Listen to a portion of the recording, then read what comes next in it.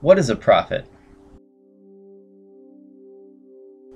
When we hear the word prophet, we tend to think of something or someone like this. Behold his mighty hand! And technically that is correct. A prophet, in one sense of the term, is someone who speaks for God, who can foretell the future and prepare the coming of Christ. Prophets would be called directly by God, a divine commission, and they would deliver the Lord's message through oracles, sermons, writing, parables, and sometimes even miracles. Let my people go! Man shall be ruled by law, not by the will of other men. When we have to think of a modern prophet, it's easy to think of the big names, like Blessed John Paul II or Blessed Teresa of Calcutta. Or we can think of other prophets, men and women who took a stand for what was right and true, and who preached that message with authority.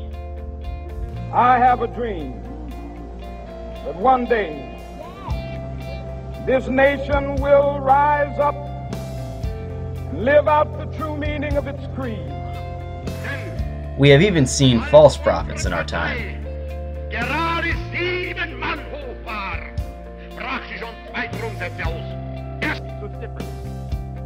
But who is a prophet today? By virtue of your baptism, when God imbues you with His very life and His very grace, He doesn't make you a Peter Parker who by this now you can go do great things. You are Superman.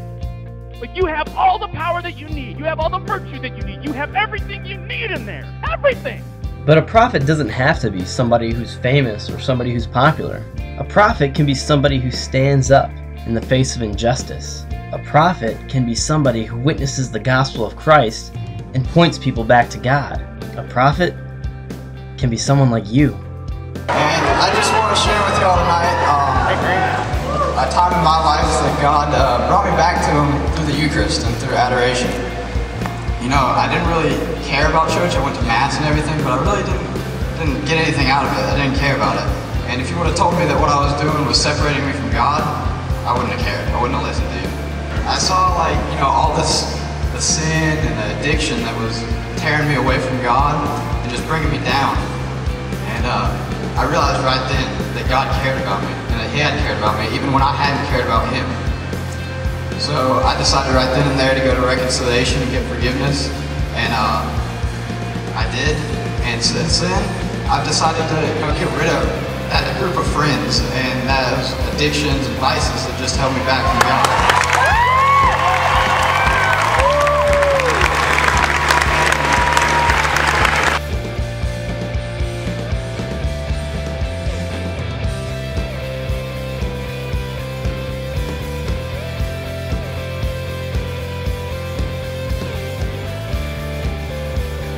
Hail Mary, full of grace, the Lord is with thee. Blessed art thou amongst women, and blessed is the fruit of thy womb, Jesus. Holy Mary, Mother of God, pray for us sinners, now and at the hour of our death. Amen. By the intercession of Saint Michael and the celestial choir of thrones, may the Lord infuse into our hearts the true and sincere spirit of humility.